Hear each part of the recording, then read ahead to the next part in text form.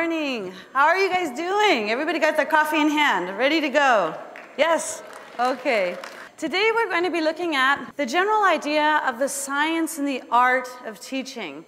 But I'd like you to turn this around and think more about the art in the science of teaching. A lot of you already are very wonderful artists in this craft of ours, in the science of education. But what we want to try to do today is link that into the science. Where is the neuroscience perhaps behind some of this information?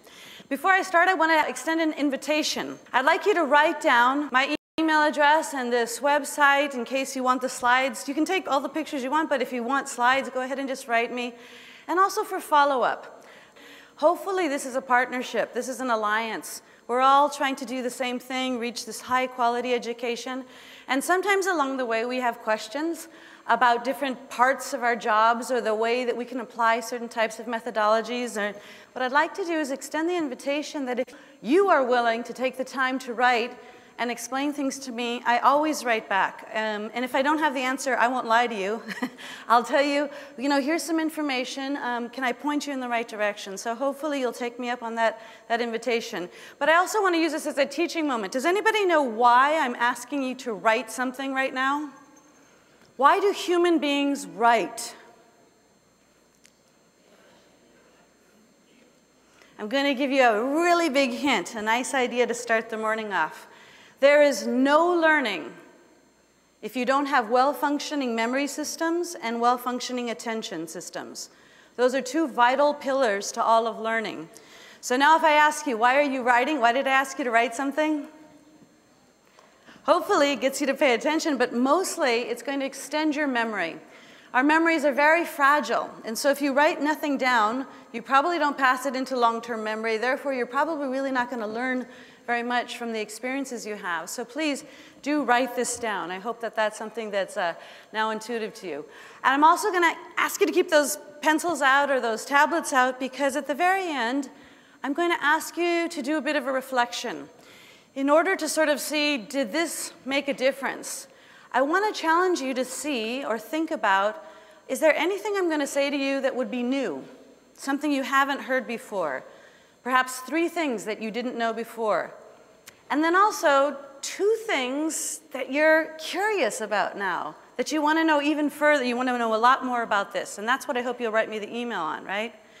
But perhaps the most important thing is, are you willing to do something differently based on the information that we talk about today? Would you actually change your practice as a teacher to do something slightly different based on the information we share, okay? So it's sort of a heads up.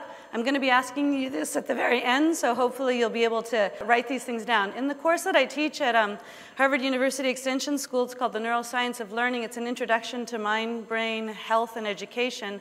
We do 3-2-1s after every single encounter. And it's a really powerful thing, because at the very end of the semester, we pull all of these things together and share them. And people realize, wow, I did learn a lot. And yes, I am so curious now about these aspects about the brain and learning. And these are things, these are promises to myself about how I'm going to better my practice. And so I just want you to know that this is one of those very powerful tools. I hope you guys can also incorporate that into your own courses as well. So I'm going to start by saying thank you so much for the opportunity to come back to Oahu. Some of you might have known. My dad grew up in Aiea, and so basically we came back here every single summer ever since I was really little. And so I thought I would be nostalgic and take the opportunity to show you a couple of pictures. It's also the chance for me to also sort of publicly call out my cousin, and publicly embarrass here, and also my auntie, public school teachers here on Oahu who are really exceptional. But the other thing I want to do with this picture is tell you a little bit about my dad, who is probably one of the best teachers I have ever known. And I get the chance to actually observe literally thousands of teachers around the world. So I wanted to tell you a little bit about him, because it's going to help us illustrate what we really mean about the art in the science of teaching. Before we start into my dad, the first thing we're going to talk about is values that have sort of transcended going into the science, understanding neuroscience, what's going on in the brain, really, and how it learns. But what does this do about the things we already value in great teachers, okay? The second thing I'd like to do is to share 6 principles, just 6 small things that a large group of neuroscientists have agreed this is good information for teachers. Because unfortunately, in general settings and through popular press books and sometimes in professional development, teachers receive a lot of information about the brain that doesn't have evidence behind it. And there's actually a group of people, 41 different experts from 11 different countries. In reflecting upon this, they actually could only agree on 6 things that we should tell teachers, and that's what I want to share with you today. And then additionally, I want to leave you with 4 ideas, hopefully big ideas that might be a little bit more transformative, and to think about how you might incorporate that into your own life, okay? So, if we talk about my dad was a teacher for years, but he began not as a teacher. He actually left. He was given a scholarship to study nuclear physics, from ROTC scholarship, right, in UC Berkeley. What he didn't realize is that when you get to Berkeley, nuclear physics in the 60s was not like the thing to do. So there was a bit of protests and things like that, and about in the 2nd year of college, you know, love child, we were born, my sisters and I, and he shifted gears drastically. He had a real change of consciousness. He started to think, what does it really mean to serve your country, to be part of the greater fabric of society, to contribute, to give? So a lot of his friends were off to Peace Corps and stuff like that, but he said, no, I'm going to do something bigger and bolder. I'm going to be a public school teacher. And not only that, he decided that he was not only going to be a public school teacher, he was going to teach math in public schools. And not only was he going to teach math in public schools, he was going to go to some kind of crummy neighborhoods where kids had a lot of trouble, broken homes, drugs, gangs, things like that. So he's going to be a public school teacher teaching math in a bad neighborhood. But to top it all off, to make sure he set himself the biggest challenge possible, he decided to do this in middle school.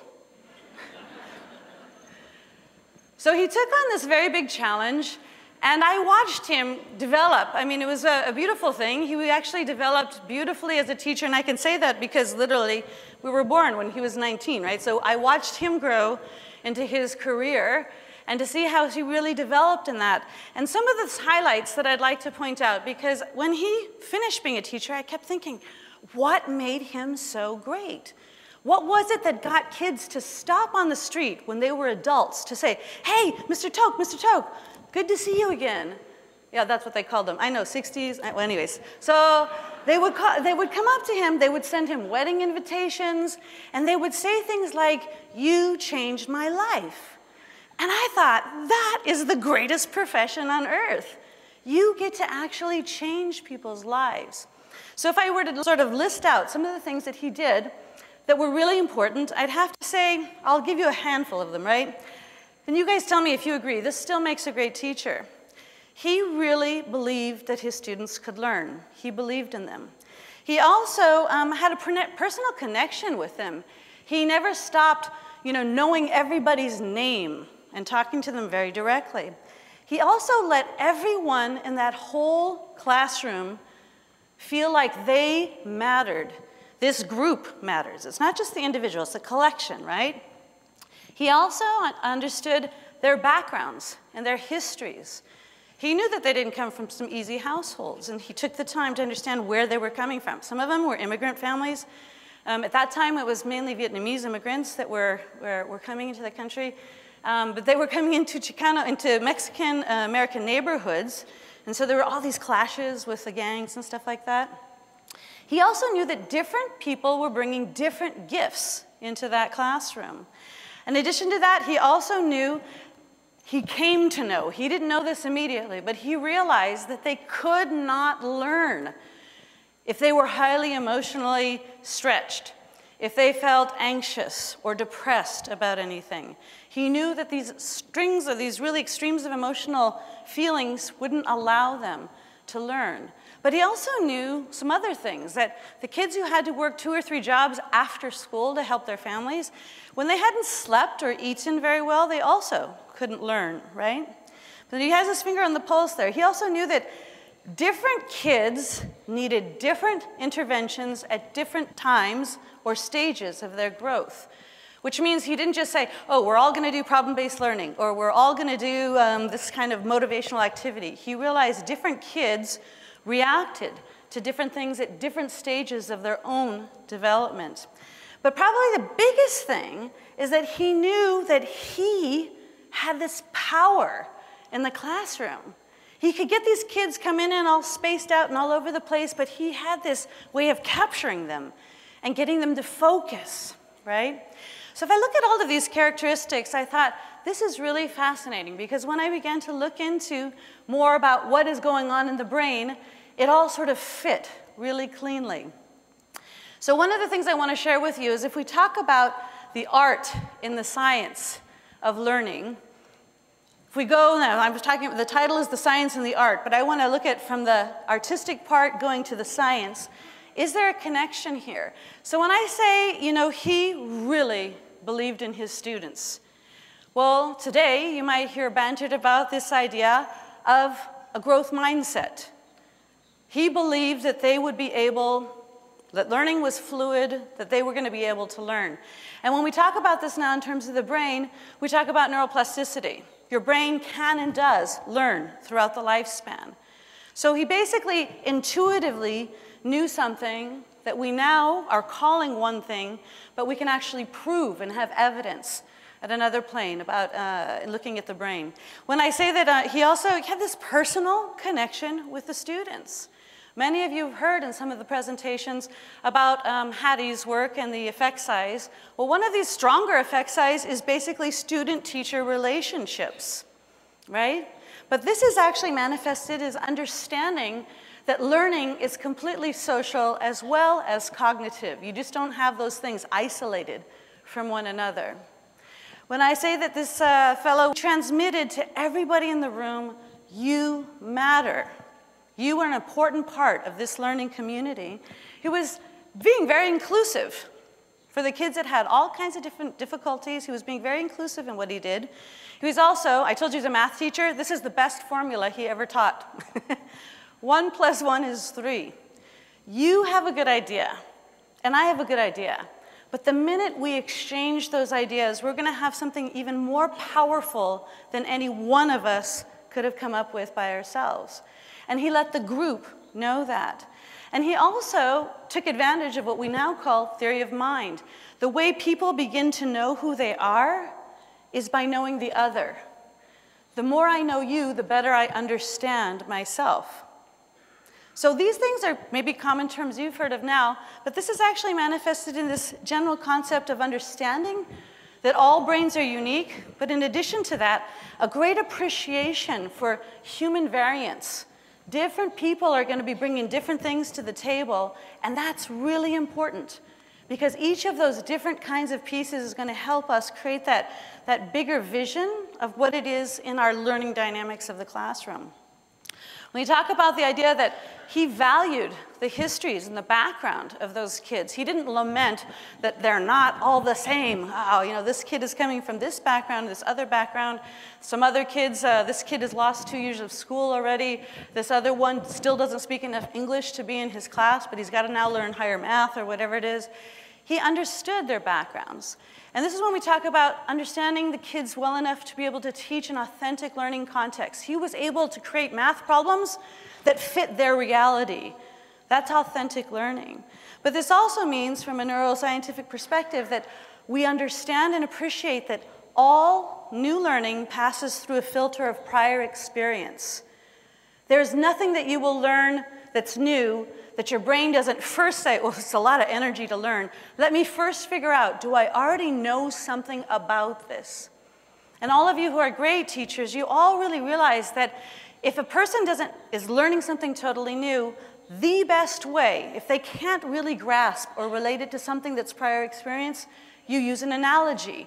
Analogy, something that's an analogous situation, something that parallels the new concept. That's the #1 best way of helping a brain learn that doesn't have any idea about what you're talking about, especially related to math. So he understood that. He also understood that different kids needed different things. This is now called differentiation in our schools, right? But this also goes to this idea of grit, of helping kids understand and realize it's not just your starting point, man. Stick with it, perseverance. You're going to be able to get to it. It's just that right now, it's easy for this guy because he's had a lot of prior experience with this, but you're going to be able to do this. Hang in there, right? So this is understanding that different people have different types of potentials because of what you're born with. But how many of you have heard of this concept of nature versus nurture? Nature versus nurture? We don't say that anymore. We now say that you are who you are because of the genes you inherited. That's nature, right?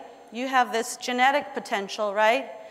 But only a fraction of that is actually potentiated by your environment, okay? So you are nature via nurture. But here's a very big finding that's coming out of resiliency studies. There are some kids who are born with like not too great genetic makeup, and also in a really bad zip code, and they still make it. So in resiliency studies, the big idea was to try to figure out what is playing there. It's not nature, it's not nurture, what's going on? So now we say nature via nurture plus free will. You get to choose what's going to happen. You get to maximize your own potential. And this is one of these very big, powerful things that maybe back in the 60s wasn't naturally intuitive, but I think it's something that my dad really had his finger on. In addition to that, he knew that students could not learn if they had these really extreme emotional states, if they were sad, if they were angry, if they were depressed, if they were anxious, or if they felt bullied and intimidated. If we understand that, we also understand that there's a very big connection between the mind-body connection, right? You guys know the difference between emotions and feelings? And an emotion is something you can't really control. It's of the body. It's a hormone, a neurotransmitter, a chemical that will release, that will make your body have that tight knot in your stomach, or your fist feels like punching somebody out or whatever. Whereas the feeling is of the mind. You get to choose how you react to the emotional state, right? So understanding this balance between mind and body was important, but he also had his finger on the button there of understanding social emotional learning. And this gets to a very big point that we now understand in neuroscience, is that cognition and emotion are inextricably linked. There is no learning without emotion. So if we know all of these things now that we can actually measure that and show that. But the very powerful thing is if you can help teachers understand what is that exact kind of trigger that makes that kid feel that way or have that emotion, how can you now help him feel in a different way? And he also knew that he could not, the kids could not concentrate if they were distracted with something, or if they had not slept or eaten well. So also of the mind and of the body. And this leads to a very interesting idea, which I hope is filtered to your schools. We think we have an epidemic of ADHD in our society. What I think is we have a real big problem with sleep hygiene. When you look at a kid and you diagnose and you say, what are the symptoms of ADHD? And then you look at the symptoms of not sleeping enough, identical. So we quickly diagnose and say, this kid has an attention problem. Well, he can't pay attention because he hasn't slept well, right? So this gets us to sort of rethink the way we diagnose things. And the big idea is to begin with the physical. Has the kid eaten well? Has he slept well? Number one. Then from there, if you could say, yeah, he has. Okay, now let's go to the psychological. Are his parents fighting incessantly at home and he's totally distracted because they're about to get divorced? Is it psychological? Then, if none of that's in play, then think about the neurophysiological. Could it be he has a chemical imbalance that's actually causing him to have some kind of an attention problem? But you don't start with drugging that kid. You start off scaling it up. This is a different way to think about how we diagnose things. And this is because my dad really understood something that I tried to express to you about writing. that there is no learning without attention and memory. And attention and memory systems are extremely fragile, and they're impacted by a lot of things in the environment. How well we sleep, how well we eat, our emotional states, all of that influences whether or not we're able to learn or not, okay? He also knew that they had to be totally focused to learn. Learning math problems, especially out of context, how does the quadratic formula fit into my life in the barrio, was really hard for a lot of kids, right? So he understood very clearly about concepts of mindfulness, of being centered and focused and being able to use attention systems to their best.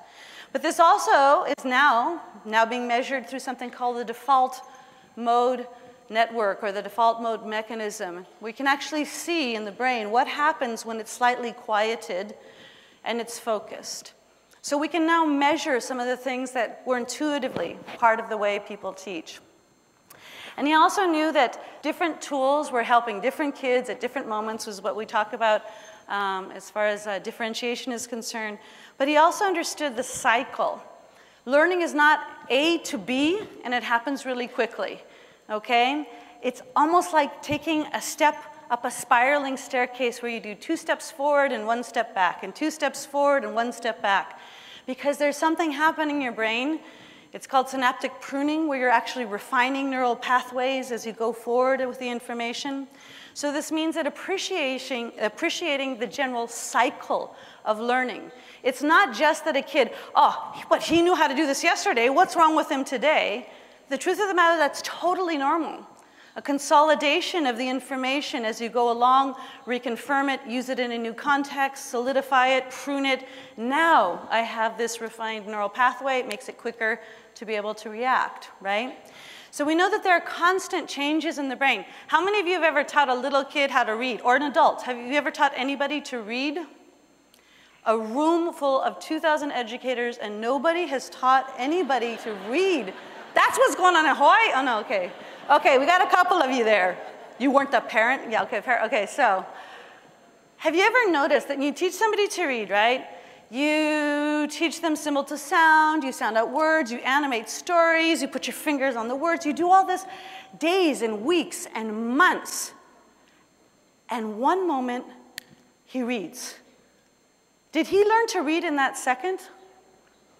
No. There are at least 16 different neural pathways that need to be primed before that kid can actually read. And when they're all ready, then he can read. So one of the bigger ideas that we have here is that appreciating this learning cycle and also understanding there are constant changes in your brain, but most of them are invisible as far as behavior is concerned. So some of us get totally frustrated, right? It's like, oh, I tried this, I tried that, I tried the other thing. This kid's really dense, he doesn't get anything, right? And you think, oh, what is wrong with him? The truth of the matter is you are making headway. You are slowly but surely creating what's necessary to have all of those neural circuits ready so that somebody is able to then execute a behavior or an activity or understand how to add or read or whatever it is. But it's very complicated. It's not just like I do one thing, it results in something else. I have to reinforce multiple pathways before that kid will learn to read. So this is understanding and appreciation that there are constant changes, and to understand that cycles are not A to B. They're very much sometimes going backwards, and that's totally normal, right? I guess the big and final point is that he knew he could change the mood.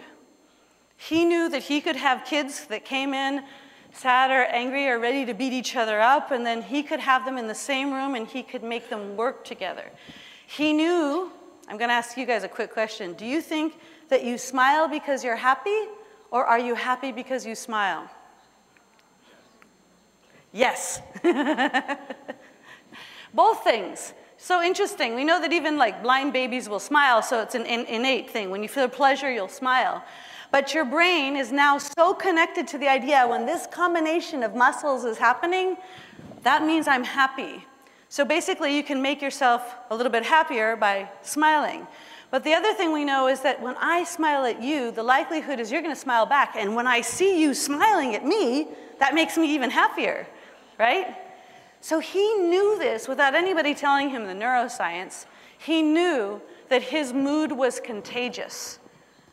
And this gets to the point as far as the brain is concerned, it's called contagion or cognition. First, you have to know what's going on in your brain, what's going on as far as the atmosphere, and then you have to be able to manage it. Am I aware of these social interactions and what it is that is happening here? And then can I actually manage that? Can I change that? And that's really at the heart of all of emotional intelligence or social emotional learning, is actually understanding what is this social dynamic that we have, how is it that we interact with each other, and the dynamics of the classroom.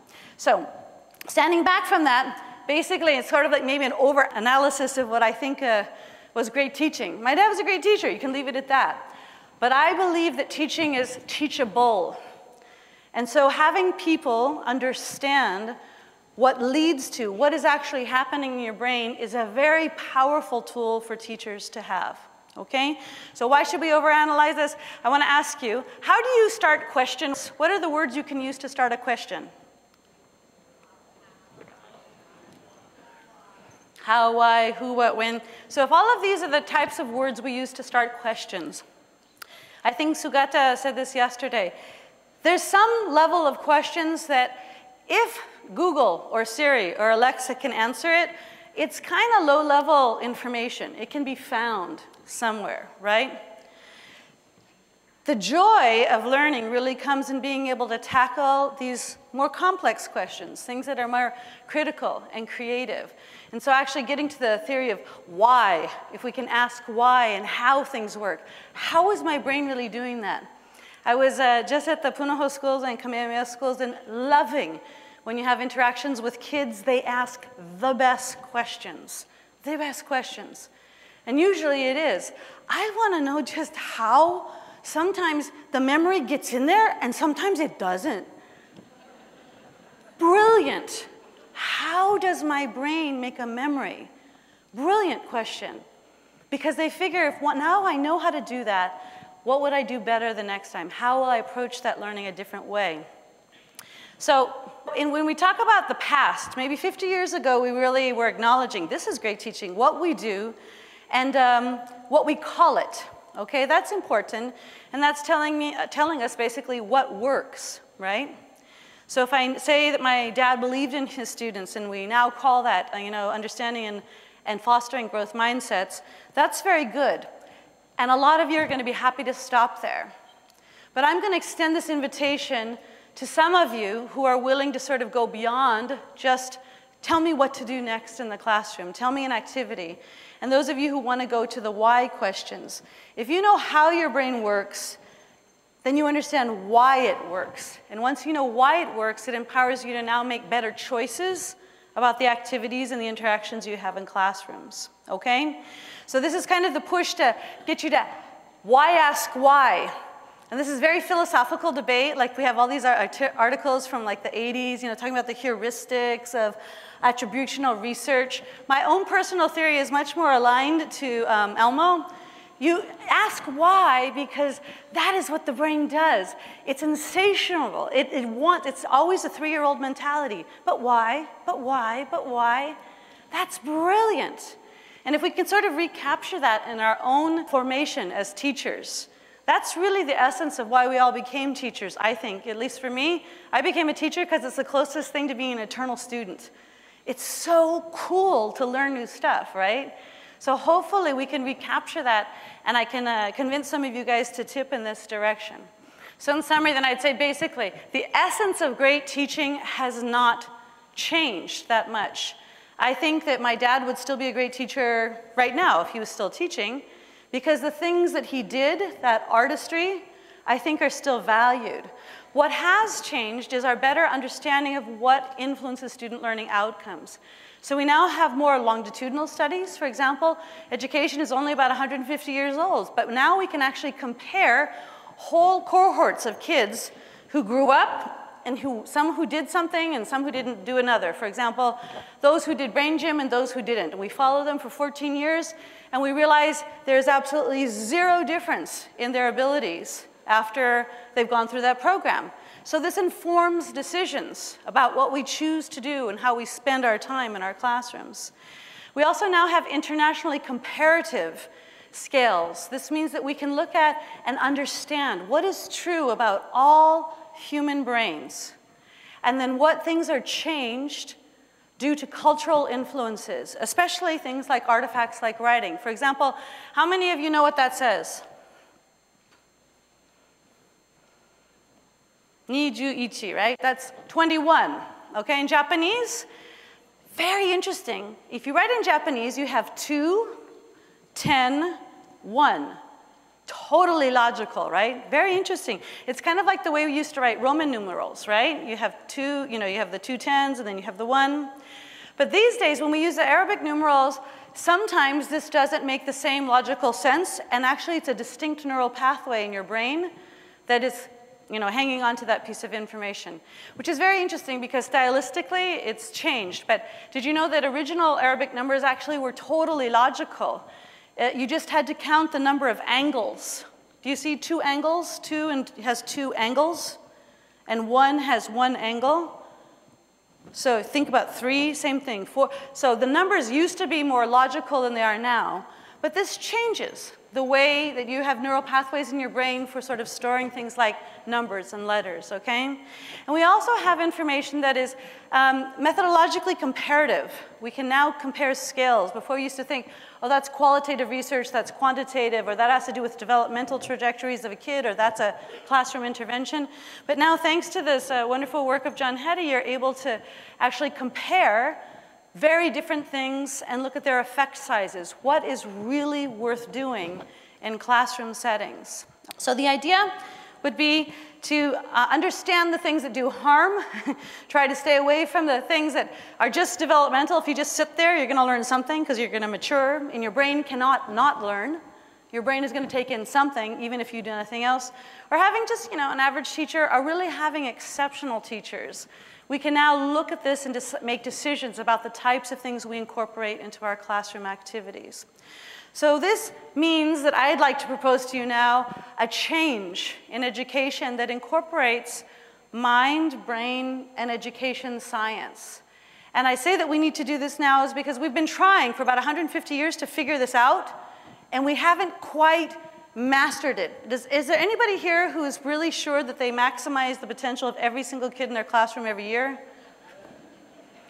We haven't really mastered this craft yet, right? And so my suggestion is that we actually have to embrace a slightly more complex way and a more comprehensive way of understanding the brain and how it learns, and that is offered by mind, brain, and education science. The brain is the most complex organism in the universe, and it's your organ of work. We have to know a little bit more about it.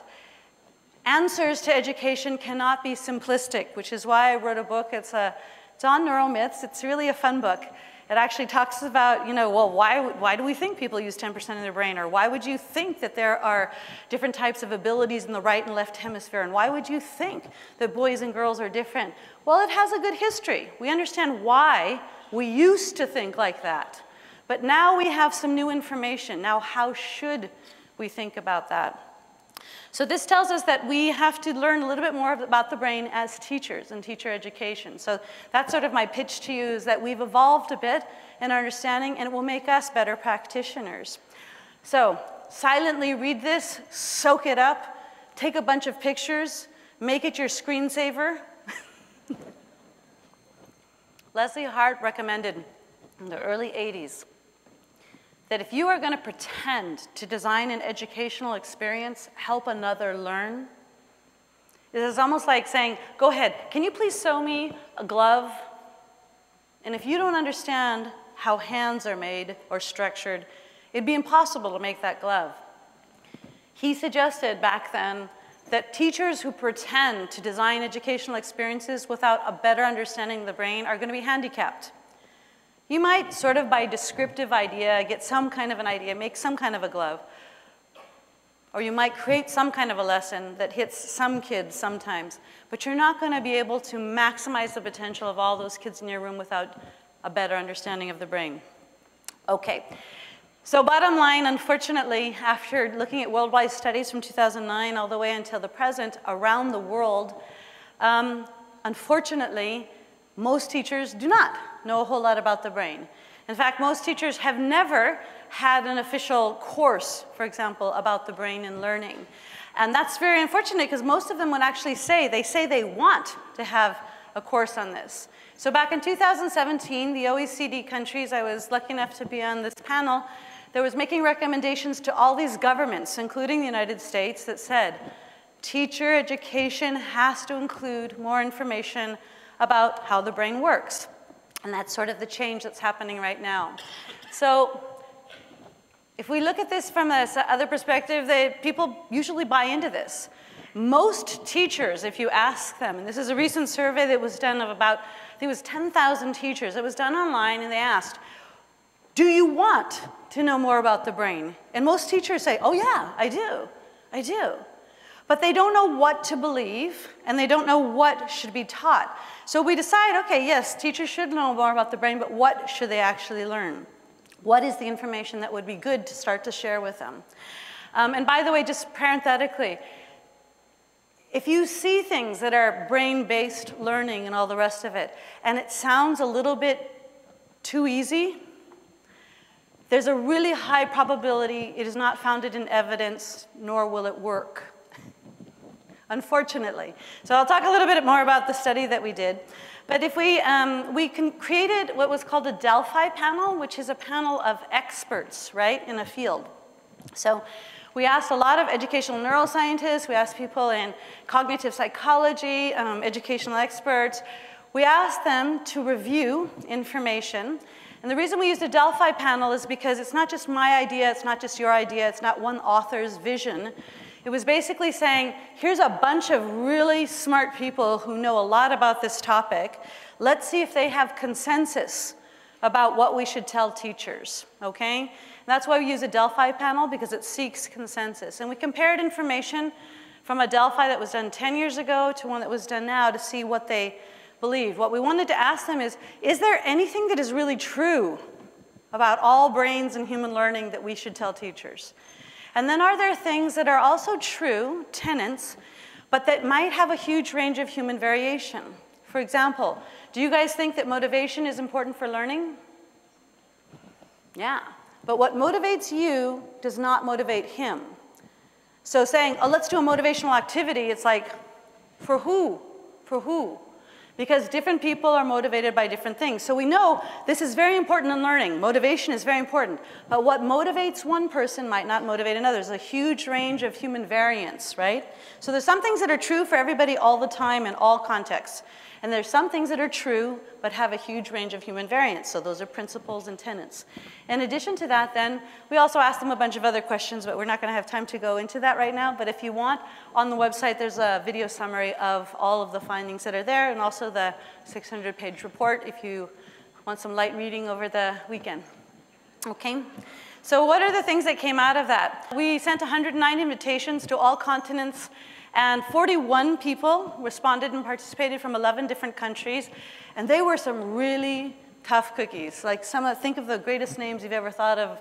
The experts on childhood development, the experts, Jack Shonkoff at the Harvard Center for the Developing Child, Mary Helen Mordino-Yang, people who are great on emotions. We got all of these really tough cookies to get together to see if there was anything they agreed on. And we looked at all of the things that teachers were exposed to in teacher literature and professional development things. Basically, that children had to drink a lot of water, right, or their brains will shrink. Or that mental capacity is hereditary and it can't be changed by experience. Or that children have attention spans equal to their age +1. Interesting. Or that listening to classical music would increase their reasoning ability, or that people use 10% of your brains, or that brain development hasn't finished by the time somebody's in puberty, or when we sleep the brain shuts down, or that some people are right-brained or left-brained. We asked them this, we asked them more than 100 different things. And they couldn't just say, I agree or disagree. They actually had to provide evidence. So they say, well, Here's my evidence. We do not use 10% of our brain. That's just due to poor brain imaging back in the 90s. Here's my evidence, looking at neural networks. You're using so much more than 10% of the brain. Here's my paper, my research. And we created these nice folders of all of this evidence. And then we sent it back to the whole group. Well, 98% of you believe that neuroplasticity exists, and here's the evidence. Do you agree on how it's worded and how we should share it with teachers? And so we went back and forth to get consensus, right? Unfortunately, what we found out of those 100 different things is that there were more myths being floated in teacher education than there were truths. And there was a lot of stuff because, unfortunately, a lot of people believe in myths because it makes it easy. We like to be told, you know, just paint your room a light green. We have evidence, prisons, when they're painted light green, there's less fighting, therefore paint your classroom that way. It's like, no. If it sounds too easy or too good to be true, it usually is not true, okay? So coming through with that, we have now some published reports in case you're interested in having a look at that sort of summarizes this. But understanding the myths is a really big part of teacher education, getting away from those myths and then hanging on to those few good things. So over the past 10 years, teacher education has evolved a bit. What's fascinating is that the science has only been confirmed. 10 years ago, we thought that there were only 5 things we should tell teachers. Now there's 6, which is very interesting. But 10 years ago, we only had like 29 myths, but now we have more than 70 myths. This means like a little knowledge is a dangerous thing, right? People know a teeny bit and they start to run with stuff and they make stuff up, right? So this leads to a kind of a pathway. How should teachers be formed in the future? Number 1, we got to get rid of the myths. We have to get rid of this right and left brain discussion. And then we can teach the few good things that are true, these handful of things that are true about the human brain. Then we can get into the subtleties. This is also true. Motivation, for example, sleep. All these things are important for learning, but guess what? There's a huge range of human variance, so I can't dictate exactly how to do it, right? Then we must take into consideration the cultural contexts in which this is occurring because of those things like the cultural artifacts I was mentioning to you that do slightly change things a little bit, right? And after we've done all that, then we can talk about, okay, this is a great activity for your class or something like that. But we shouldn't jump to say, what should I do? I want to do brain-based stuff. Tell me what to do. Again, a little bit of knowledge is a dangerous thing. We're going to talk about some of those myths in just a second. But this means actually embracing things that come from all of the learning sciences. This means understanding a little bit more about how nutrition influences learning or how sleep can change potential to learn. And also understanding things about what's going on in people's brains are working a little bit differently. Every single person's. Now, what's going on in this kid's brain, right? Understanding a bit more about neuroscience and psychology. And actually reaching this midpoint, everybody is studying how the brain learns. Mind, brain, and education science tries to study how we should teach to take advantage of what we know about how the brain learns, okay? So it's a slightly different vision of how we should undertake teacher education. The beauty of mind, brain, and education science from my perspective is that different researchers are doing things at different levels. So there's some people who are really looking at this molecular level. How are cells changed? How are neural networks built, right? But other people in mind, brain, and education science are looking at a kid. Why is this kid who's got a twin so different from his twin? We look at individuals and how that works. But mind, brain, and education science is very complex, and it takes on actually things like the classroom, which are lots of groups of people, individuals with billions of neurons and all kinds of firings, and tries to understand the dynamic of that space.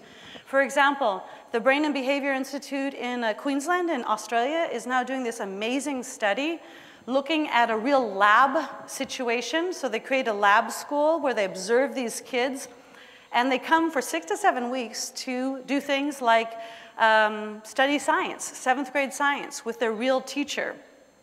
But they're wired up. They have something on like a Fitbit that measures their blood pressure, heart rate. They're microphoned up so that they can hear all the conversations.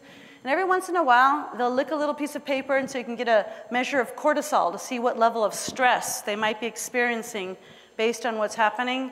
And this huge analysis is helping us understand the messiness of a classroom and how one kid can tip all these others into doing something wrong or whatever. How does this dynamic work? And that's all part of mind, brain, and education science as well. But then there's this additional field that looks at global comparisons, and it's called cultural neuroscience. We're looking at seeing how different groups of people, whole societies, might differ from others in the way their brains are actually taking on information. So mind, brain, and education science is beautiful and broad. It's got a lot of different angles to it, but this would be part of the start here. And this means basically asking us to have a new model. It means taking mind, brain, and education, understanding information, for example, that comes from visible learning, good, concrete educational research, and then coming up with a different way to think about teacher formation. A teacher is a teacher is a teacher. Unlike every other profession on the earth that sort of has a hierarchy, you can be somebody who's a newbie, like you just got out of teacher college and you're called a teacher. And you can be somebody like Robert who's been teaching for 45 years and you're still a teacher. What do they do in England now, which is very interesting? They have a 5-tiered approach. They say, look, you're newly qualified, that's interesting, but then we want you to become more proficient, and then you're advanced, and then you might become, hopefully, someday you'll be an expert, and a handful of you are going to become master teachers. And that's really cool, because then they recycle the master teachers. When they're about to retire, they keep them on for 2 more years to accompany the new teachers. Because we lose a huge amount of excellent teachers in the first 1-2 years of teaching, because it's like, oh no, they didn't teach me that. They get to the real classroom and the reality is so hard. But instead, this idea is that you accompany them throughout their profession. So you go deeper into your profession, right? You learn more about the brain, you learn more about techniques and different activities, but you don't learn more stuff, you also go deeper. You become more deeply understanding of your field. And this means moving from education to actually now becoming learning scientists. And I just want you to take 1 second to think to yourself, am I willing to go there? Many teachers say, look, I'm happy, I'm a teacher, just, I don't want to get into that whole brain stuff. And that's okay, that's okay. But I just like to put out the plea. At this stage of the game, we really need at least a handful of brave people who are saying, I am willing to become a learning scientist because I understand that education alone has not been able to answer all of the questions I have about how to tackle all of the kids in my class and help them learn to their best potential. It's moving on. It's a different vision of how we think of education. And this means in teacher education programs, there's a new kind of a curriculum. Teachers will learn a bit more about things related to neuroscience and psychology, not just how to do a lesson plan, but actually how do people become motivated? And what is consciousness? How do memories get solidified in your brain? You say, oh, I did this perfect activity. How come they just didn't remember it? How does that happen in the brain? When and how are attention spans, called upon? All of those different things have to now become part of new teacher education. And there are groups doing this. If you haven't heard of the Deans for Impact, it's a powerful group. It's teacher colleges a consortium of teacher colleges that have decided to embrace more information about the brain for their teachers. They realize this is a necessity. So going back to this, looking at neuromyths, looking at principles and tenets, I just want to mention a handful of each of these things so that we can be a little bit clear. Using the OECD criteria of things that have good evidence, some things that are probably so, but mixed evidence, some things that are intelligent speculation, and things that are just myths, we come to the conclusion that everything you see on the screen right here is a myth. And these things are myths because back in the day, maybe in the 80s, early 90s, when we only had these little cartoon drawings of things, it was a good approximation of what we thought we knew. And it sells books. There's a fellow I've presented in similar conferences, very interesting. His books sell like hotcakes because he suggests you do things like sit in circles and pass around a candle because boys need contact with flame. or fire, yeah, before they are focused. Okay, cool. But guess what? I bet every kid in that room is really like cool, you know? So I don't think it's the flame thing. But anyways, people promote all kinds of very interesting things, okay? Everything here is a myth. And if you want the research on every single one of these, we have volumes discrediting things that are up there. Because we begin to know slightly more about the brain. We know that the brain is also you don't have a learning style, guys. Everybody is visual, auditory, and kinesthetic. But if you tell a kid when he's 10 years old, oh yeah, and you are totally an auditory learner, and I'm visual, that's why you didn't learn very well. It does harm to that kid. But if you tell him he's an auditory learner, actually he will spend the rest of his life looking for auditory cues. And he will actually become better at that because he's sort of narrowed in on that modality. But if you give your brain the chance, it really wants to learn through all of the modalities. It's always trying to get all the information it possibly can. So there's no such thing as learning styles. You cannot multitask. Ta-da! All of you who think that you are now correcting homework and listening to me, you are not. Your brain can only do one heavy cognitive load thing at a time, okay? If something is habituated, like chopping the vegetables and talking to your sister on the telephone, you can look like you're doing multiple things because it's low energy on your brain. It's a habituated task, right? But if even one single high cognitive task occurs, like your kid runs in with a bloody finger, or your sister starts to tell you something really traumatic on the telephone, you have to stop everything because your brain pays attention to one heavy cognitive load task at a time, okay? Multiple myths that occur, okay? So multitasking does not exist. And the reason we want to get rid of them is basically neuromyths simply do harm. When you tell a girl she doesn't have the right kind of a head for science or logical or mathematical things, you do harm, okay? When you tell a kid, you know, you only use 10% of the brain and, oh, you're full. Oh, well. That does harm, okay? So we want to get away from this because of the reason they do harm. And now we have this more complex understanding. You can measure the brain, how it works electrically or chemically or by oxygenation or different types of increases in white matter track. All of these different things are ways that we can measure the brain. And this kind of beautiful complexity, even if you're not attracted to brain scans, makes you appreciate just one thing. I want you to hopefully write this down. Your brain does not work by saying, oh, let's stimulate the reading part of your brain, or something like that. Or math or logic is in this part of the brain, or whatever. It's actually composed of incredibly complex networks. There is nothing your brain does that's only one hemisphere or another. It is always an integrated system, always, okay? So now, I don't know if any of you have seen these newer scans from the Conexiones project, but the Conexiones project actually combines all of these different types of neuroimaging. It shows you the electrical, the chemical, the white track, it puts them all together so that we can have a more complex appreciation of just how the brain really works. And based on all of this information, we can now say, okay, yeah, maybe there's a node. A node means a place in the brain where the signal passes through multiple times during a specific activity. Maybe there are specific nodes, but that's not where language is. That's not where reasoning is. It's not in a single part of the brain. That's called localizationalism. And it kind of went out of style in about 1895, okay? We don't talk about this piece of your brain does X, okay? It's a much more complex system of different types of networks. And one of the brilliant things that we've been working on, for example, with Punahou teachers and literacy, is if teachers can understand there's at least these 16 networks that have to be primed. When the teachers understand that, they become better at analyzing and diagnosing what the problem the kid has, okay? So they realize, is this really a working memory problem, or is it semantic recall? He doesn't remember the meaning of the word.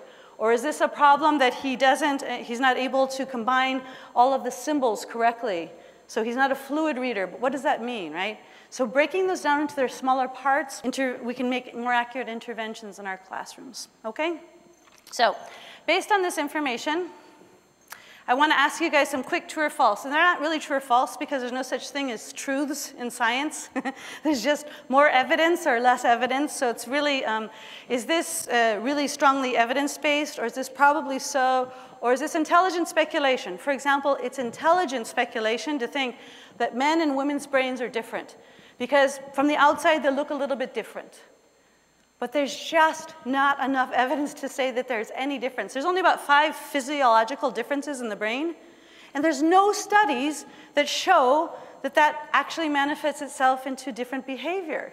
There's a lot of studies on hormones, definitely, that changes behavior. And men and women share the same hormones, but in different proportions. But it's not because their brains can't do something. So maybe there's only one study on children showing that there's a slight advantage to boys learning spatial activities, but if you give girls 4 repetitions of new training, they do it better than the boys. So it doesn't really matter. There's no dominance of skill sets based on gender. It's an intelligent speculation, but it's just not true, okay? So I'm going to give you a couple of questions, and I'd like you to tell me where it falls. Is this true or false? So test your own knowledge about the brain, okay? Human brains are as unique as human faces. First of all, what does that mean? Ask the person at the table next to you if you think you agree on an answer to that. Human brains are as unique as human faces.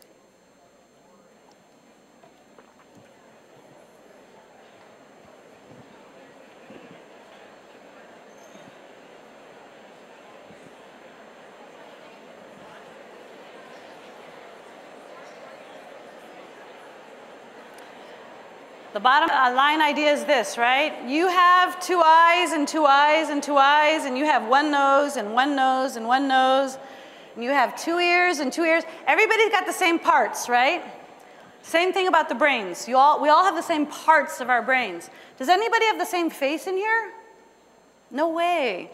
And this is the same thing about your brain. What changes the brain? What makes the brain unique? What makes the brain unique? Let's just even put it farther. If you have 2 identical twins, their faces look the same. Are their brains the same? No. Why are their brains different? Experience. Development. Experience. Experience changes the brain, okay? So the uniqueness of the brain, this is the wording, by the way. I didn't have this confluted word. The experts agreed. It was very hard to parse words to come to something that 41 people would agree on, but this is the statement that these 41 neuroscientists agreed on. This is true. Tell the teachers this. And if you tell the teachers this, it has implications, doesn't it? What does this tell you about teaching? If you know that brains are unique, what does this tell you about sort of like testing requirements, or think about standards instead of mastery, or using other things like universal design for learning as opposed to other curriculum structures? It tells you a lot and makes you think, and hopefully some of your policies might change based on that single idea about the brain. How about this one? All brains are equally prepared for all tasks.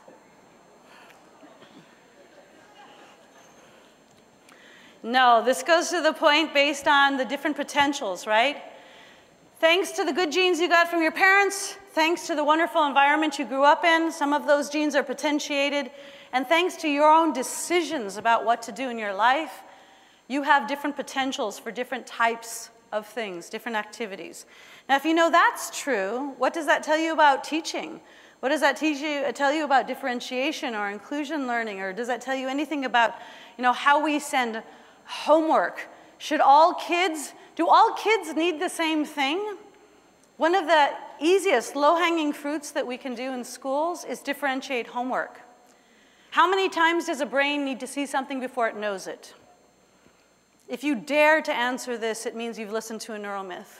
The answer should always be, in education, whenever somebody asks you a question about the brain, what should it be? It depends. This is my friends over here from Punahou. Okay, it depends. It depends on prior experience. If this kid has a really strong foundation in addition, I can probably teach him to do subtraction in 10 steps. You know, he sees a new thing, he sees the difference between subtraction and addition, he has past knowledge, he can do it fast. But if this kid is weak in addition, I'm trying to teach him subtraction, it might take him 10, 20, 30, 40, 50 reviews of the same concept, right? Differentiating homework for those kids is probably one of the lowest hanging fruits that we have to be able to attend to different potentials. How about this one? Past information influences how you know something new.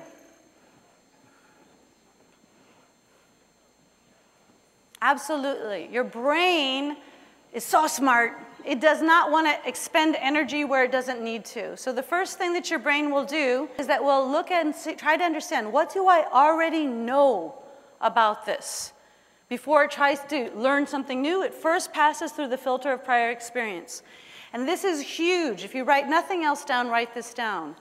The more you know, the more you can know. Because things pass through the filter of prior experience, the more experiences you have potentiate different types of connections, which means at some point you could connect things to other things that you might not have connected before. The more you know, the more you can know. And all new learning passes through the filter of prior experience, okay?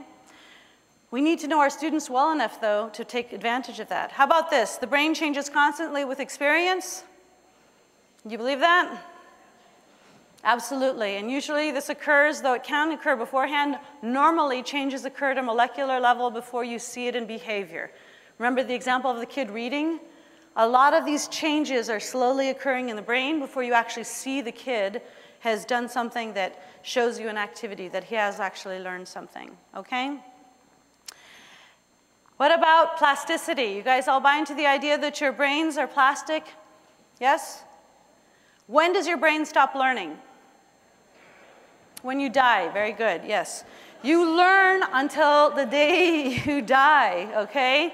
And this is a really big and an important idea to take into consideration. Many people think, oh no, it's all downhill after adolescence, right? Oh no, it's too hard to learn when I'm an adult. Guess what? There's some truth to this. The energy it takes to learn something new when you're older is slightly more because you basically have to unlearn an awful lot of things before you have the new learning. So it's almost twice as much energy because you're having to decouple things. So it's always better to learn it the first time around. If a kid has learned through habituated behavior that it's okay that his dad hits his mom and he begins to hit his girlfriend, in order to break that, you actually have to unlearn a behavior to learn a new thing, which takes more energy than just doing it right the first time, right? Okay? There's no learning without some form of memory and attention. That's the very first thing I was hoping you guys would remember today. Okay, so memory and attention are vital to learning. Okay, so we talked about these well-established things. We mentioned some of these neuromyths, and just so that you know, this idea of the tenets. The tenets are things that are true for all human brains, except for there's a big range in human variation. We all have bodies, but they all are a little bit different, right? We all sleep, but we all have slightly different patterns, right? Those things are totally normal. We found 21 things with the experts that are true, but there's a huge range of human variance, which is why you can't dictate. You can never tell, oh, you're a 9-year-old, therefore you should sleep, let me do the calculation, X amount of time. Doesn't work. It is normal for a human being to sleep between 4.5 and 12 hours. That's normal. The average person might sleep 8. But it's normal in this range. Know thyself. People have to understand themselves to be able to measure what's correct. So these are the 21 things, and we don't have time to go into them. But there are some summaries about this information on the website if you'd like to look into these things and the implications they have for teaching and learning, right? The big idea is that if anybody tells you, oh, I have an attention-getting activity, or I have a motivational activity I'm going to teach you, tell them, it's like throwing spaghetti at a wall. Some of it's going to stick with some of those kids, and some of it's not. Different kids need different things at different times. Remember that, okay? Okay, so looking at these different tenets and motivations, the only thing I just wanted to share with you is a couple more myths. Read and weep. There are more than 70. I'm just throwing up a couple of the more common ones just so that you're clear on this. And if anybody wants to talk to me afterwards, we do have a Q&A session. I'm very happy to go deep into the research on each of these points. But just sort of want to call this to your attention, because these are things that we see in the popular press. These are things that we see all the time, but we have to break that before we can actually get to the good information, okay? I'm sorry, I told my editor, it's like, oh my gosh, what are you doing? And they said, no, this is for millennial teachers. They really will like this whole like comic book angle. And I'm like, oh no, this is the cover of my very serious book, okay? Anyways, okay. And we said that myths do harm because we know that one of the greatest influencing factors in student success is what a student thinks of his own ability to achieve. And all myths do harm. They lower that potential. They lower the ability, the thought process of the kid, I can do this. Okay? So we have to get rid of myths because of that. Okay, so I can see a lot of you here, a little bit of nerves or whatever. Hopefully most of you, I mean, what are the possible outcomes? Many, hopefully most of you are going to say, terrific.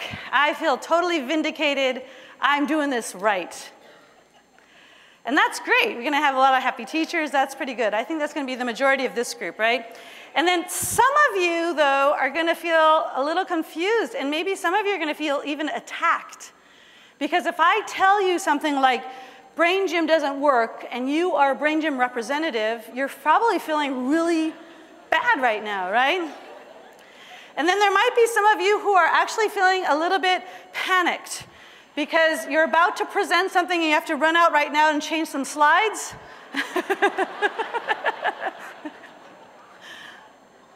I presume this is going to happen, but what I really hope happens, and I was always taught, instead of saying the word but, you should always say and it doesn't really change the meaning. It's much more positive. Is that true? I don't know. And I hope that everybody leaves. 100% of us are going to leave with this kind of tickle about feeling, oh, this is cool, but I don't really get it. And that's a healthy confusion, right? And that it leads to intellectual curiosity, and that hopefully that intellectual curiosity will lead to better knowledge. But the whole idea is this: it doesn't stop at knowledge. There's a big saying in Latin, right? To know is not enough, right? Knowing stuff is cool, but it actually means nothing in our profession. You can know a lot of things, but unless you operationalize it, unless you use it, unless you take advantage of it, it makes no difference to our profession. So to know is not enough. You have to go beyond knowing and actually buy into doing something. And I would recommend, if you guys have the chance, this is the penultimate slide here. There's a very simple thing that all teachers could do, and I don't think we realize this. Did you know that teachers do more experiments in one day than a neuroscientist does in their entire life? Did you know that?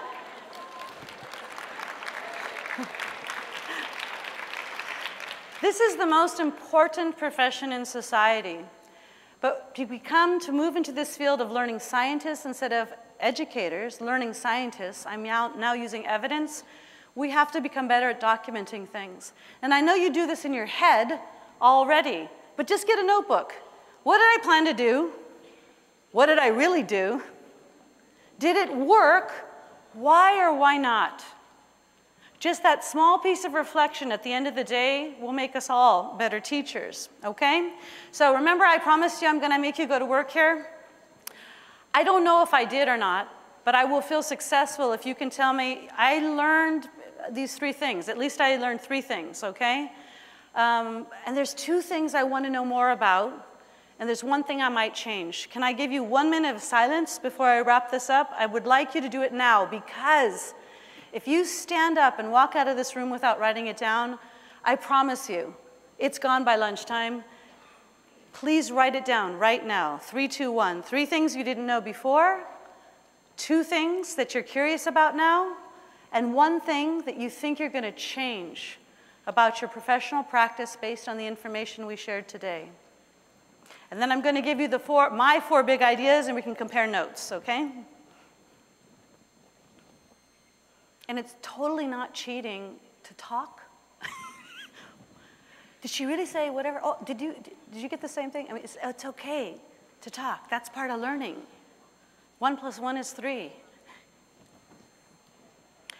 I would like to motivate you to do the same exercise on any of the sessions you go to today. And this is kind of like putting your finger on the pulse. Was this worth going to? I learned something new. I'm curious about something now, and I'm going to do something different. That's a big deal, okay? So in summary, I told you I was going to leave you with 4 big ideas. This is the last slide here. Mind, brain, and education is very cool, and in general, it confirms best practice teaching. For the most part, we can actually find direct correlations between what we know goes on in the brain and what teachers do in this beautiful art that they have of teaching, okay? Mind, brain, and education is also a transdisciplinary vision. It sort of trains you to always look at things not only just from an educator's perspective, but what's going on from a biological perspective or a nutritional perspective or psychological perspective.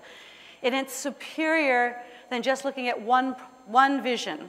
There's no problem you will ever face in life that is better attended to by just looking at it like a mathematician, a historian, an artist. Transdisciplinary thinking is really much more superior, okay? The third idea is that I'd like to challenge you to take on this idea that you are learning scientists. And this moves our work into being not only art, but also evidence-based. And the fourth idea is to not just come to conferences like this to ask, what should I do next? But ask, why does it work? Get to the why, okay? I hope those are things that have also jumped out at you today. I will leave you with the same kind of an invitation. Please write to me if you have any doubts or questions. I love talking to people who care about this topic. I hope you have a great rest of your day. Thank you very much.